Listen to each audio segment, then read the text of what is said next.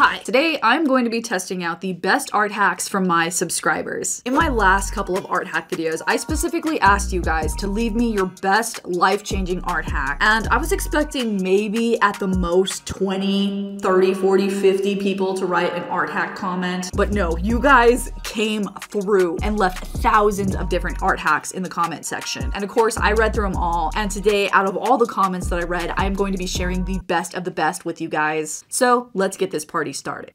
Alright, so for this very first art hack, this one is so smart. I showed everybody on TikTok, y'all went crazy for it. The hack is that anytime you're dealing with any kind of chalk pastels or charcoal, you know that they can get so dirty so quickly. And that's really annoying because if you want to get a red color and it's full of a blue color, when you go to use it, you're going to get the blue all over the place where the red is supposed to be. And it is just so frustrating. So the solution to that is that you're going to get some cornmeal. You're going to put a little bit in a bag. It doesn't have to be a lot, just a little bit.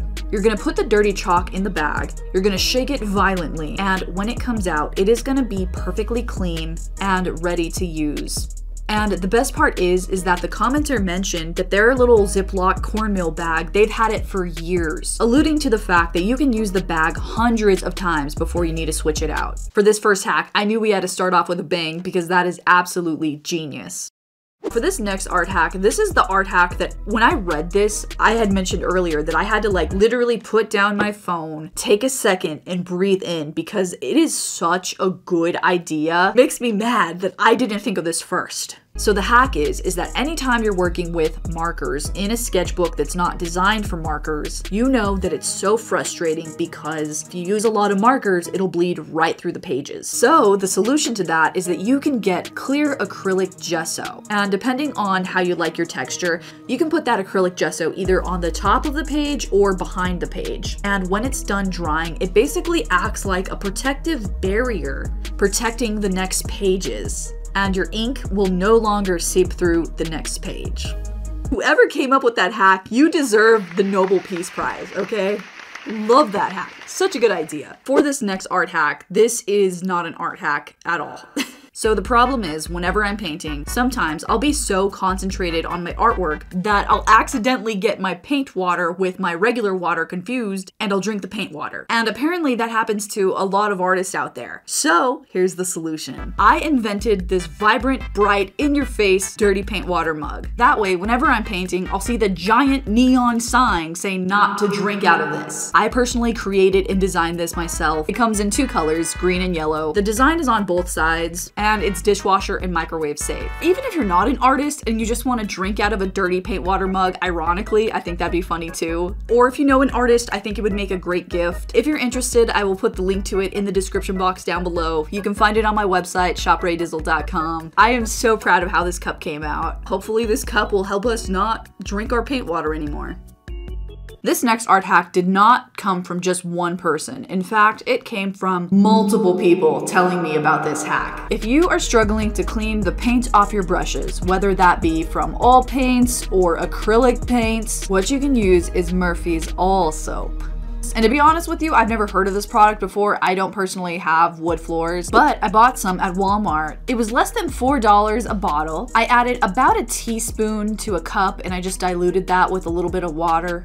And within seconds, that mixture cleaned off all the dried, crushed up acrylic paint. It's almost like the acrylic unstuck from the individual brush hairs. And the reason that's such a game changer is because normally with acetone and alcohol, it dissolves the actual acrylic off the brush itself, and that can damage the bristles, it can mess with the actual glue that attaches the handle. But that doesn't happen with the Murphy's All Soap. It made the acrylic paint just slide right off. So at this point, I have done tons of videos on how to clean your brushes, and by far, Murphy's All Soap is the best of the best. And by the way, the link to every single product that I'm mentioning in this video, the Amazon links to them will be in the description. Why can I not say that? The Amazon links to the products will be in the description box down below, okay?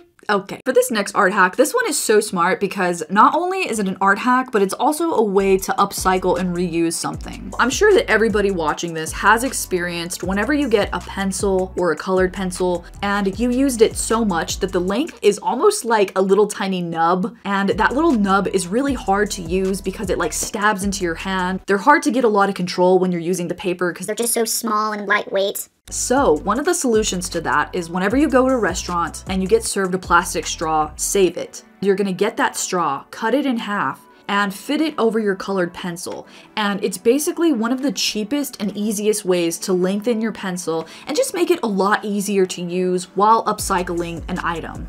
For this next art hack, this is another one that I put on TikTok, which, by the way, if you haven't followed my TikTok, what are you doing? But as I was saying, for this hack, instead of just filling a cup with water and trying to clean your paintbrushes that way, what you can do is get a sponge. Cut the sponge to fit your little container, whatever container you want, and the sponge basically turns it into a DIY brush cleaner. And obviously, because it's a sponge, you can clean it, you can dry it, you can reuse it, and all those little bits of sponge that are left over, they are perfect for activating your water later. It's so simple, it's so easy, and it's just so efficient. Ooh, okay. So for this next art hack, I thought this was so smart, and I've never seen anybody ever do this one before. Usually, whenever people are painting, they like to use either masking tape or painter's tape, and they work fine. They do exactly what they're designed to do, protect the paint against the canvas. But one of the problems is that painter's tape and masking tape, they're porous and take that much longer to dry. So what this person likes to do is that they like to use electrical tape. And the reason that they like to use electrical tape is because it's non-porous. You can just wipe off any extra dripping paint so it doesn't make a mess everywhere. Such a smart idea that I personally would have never thought of in a million years. This next one, I'm gonna tweak it a little bit just to improve it just that much more. So whenever you're transferring an image onto a new piece of paper, it can be very difficult to keep the two papers perfectly aligned the entire time. One wrong move with your hand, it'll mess up the whole entire image, and then you have to start the whole thing all over again, and it's so frustrating, and you're wasting good paper, and just all around it's such a mess. Well, here's the solution to that. The original commenter said that you can use bobby pins to attach the two pages together, but I'm gonna suggest that you guys use paper clips. You get the paper clips, clip them all on the four corners of the page, and that will perfectly secure the two pages together without damaging it. And of course, they're paper clips, so when you're ready to take them off, they just slide right off. This next art hack has been around for quite a while. This is a popular art hack I don't think I've ever shown on my channel because I just never got around to it. If you have any kind of colored pencil that's cheap and doesn't have a lot of pigment, maybe it doesn't blend well, you can dip the colored pencil in just a little bit of Vaseline. And basically what the Vaseline does is it breaks down like the outer layer of the colored pencil, and it basically makes it work a lot more smoother and buttery, and it enhances the pigment. I got this little tiny tube for like $1 at Walmart, and this little tube will last you literally years and years and years to do this hack. And another variation of this hack that I've seen that I've tried out personally is if you get your colored pencils and let them soak in water for a little bit, it kind of does the same effect and gives you a couple of seconds of really pigmented colored pencil. Last time I did one of these videos, I mentioned that makeup brushes are really good when it comes to blending paint. Well, somebody took it even farther and suggested that you try out nail products. And the reason they suggest that is because nail brushes are usually really small, easy to find, and of course they're really cheap. Now, unfortunately, my local Dollar Tree, they were completely out of nail stuff, but if you look online, you can find so many different types of brushes for super cheap. Just because it's meant for nails doesn't mean that you can't use it with regular paints. Alright, so for this next art hack, this one is another viral one that has been improved, in my opinion, tenfold. So if you use just regular painter's tape, you know that it doesn't always leave perfectly crisp lines. So a while back, the solution is that you find an identical color to the wall or the canvas or whatever you're painting on, prime the tape with that color, and then go over with the new color, and bada bing, bada boom, crisp lines. But the problem with that is that not everybody, especially if you're painting walls, not everybody has the original color that they started with. So instead of using an identical paint color, what you're gonna do is go in with acrylic gesso, let it dry completely clear, and then go over with the new paint. And bada bing, bada boom, perfectly clean, perfectly crisp, and will match literally any color ever.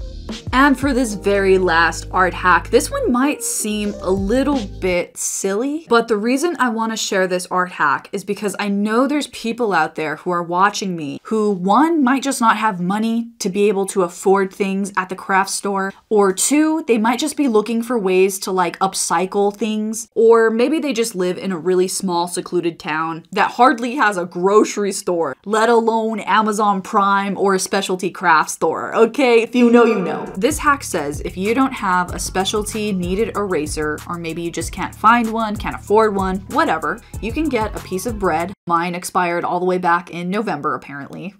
What you can do is rip off the crust, and basically that can turn into a biodegradable makeshift kneaded eraser. And as you can see, I tried it out and it worked perfect. The bread absorbed the graphite just like a kneaded eraser. It was so cool. Well, there you guys go. Those were art hacks from you guys. I hope some of these hacks were useful for you guys. If you have any art hacks that you think would help somebody, put it in the description box down below. And with that being said, guys, this is the last video of the year. We're gonna close it out good. I hope you guys have an amazing holiday season. Happy drawing, and I will see you guys next year. Bye.